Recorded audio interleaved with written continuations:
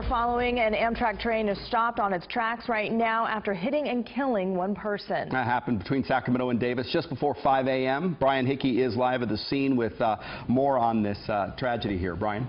Yeah, we're just before Mace Boulevard along County Road 32A. Interstate 80 is right on the other side of the tracks here, and you can see this Capitol Corridor train at a standstill here along the tracks, again, just before Mace Boulevard, where it struck a pedestrian just before 5 a.m. this morning, and the train has remained here ever since while investigators try to put together what happened out here along the track.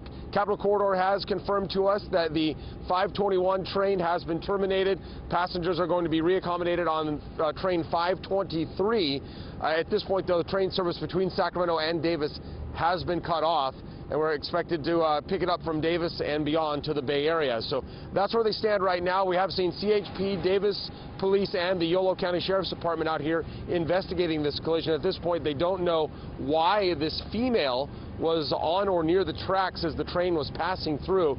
That is what they are trying to figure out. We've also seen them going up and down the tracks with flashlights, also along the train, presumably checking for any evidence and also damage possibly to the train as it sits here just before Mace Boulevard along County Road 32A.